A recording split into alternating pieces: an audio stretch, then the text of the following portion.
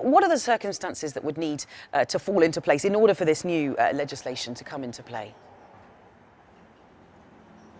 Morning to you, Belle. I think in many ways, actually, this legislation is purely symbolic but definitely reassuring, and it might only actually come into play if Theresa May were to be removed as Prime Minister, because of course remember that shift in stance she made earlier this week in which she said that she did not want to leave the EU without a deal and that she would seek an extension, as she put it, for as short as possible.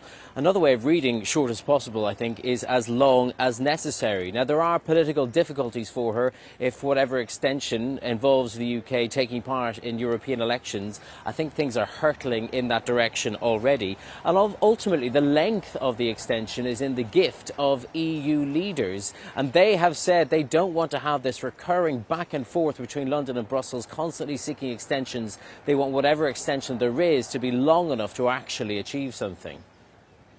Now, that legislation that we've been talking about is, of course, now going to have to go from the House of Commons to the House of Lords to be voted through there. Do you think it can expect safe passage?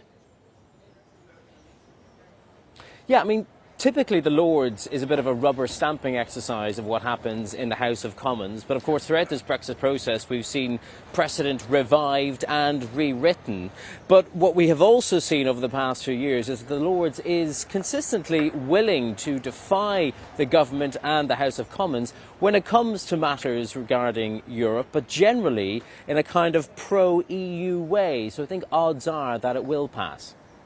Now, Tadhg, it's clear that Theresa May's move to get this cross-party consensus comes rather late in the day for some people in her party. They're not particularly pleased about it, are they?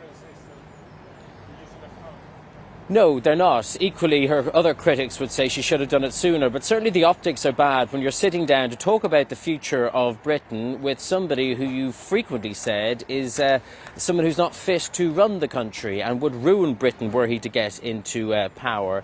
That said, of course, those talks have not yielded anything, and I don't think expectations are particularly high, because both of them are really doing this funny dance where they have to show that they're willing to sit down and talk to each other, but neither really has much to gain from actually being too agreeable with the other.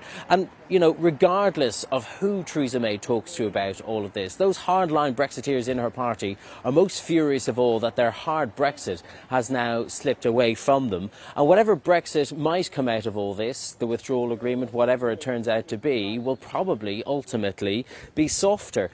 But they're angry at each other too, because of course this is the very outcome that they were warned about if they didn't get on board with the withdrawal agreement. And while some of them listened, others didn't. Belle? Tadhg, thank you very much. Tadhg Enright.